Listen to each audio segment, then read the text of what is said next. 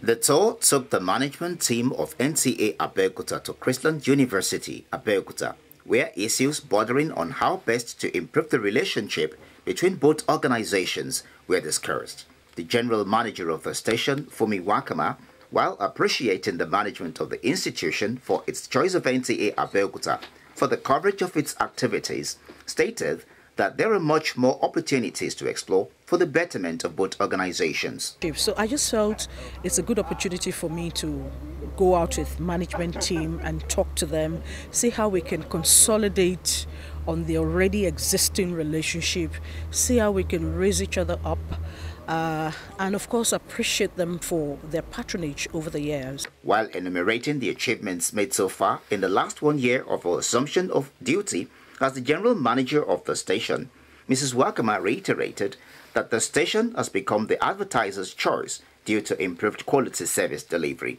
In her response, the Vice-Chancellor of the University, Professor Chinedom Babalola, promised to continue to utilize the available windows of opportunities offered by NTA, describing it as a station to beat. It's beyond business. So it's both business and friendship, collaboration. That's what I see. And at the end of the day, both of us, both groups or both organizations will be smiling.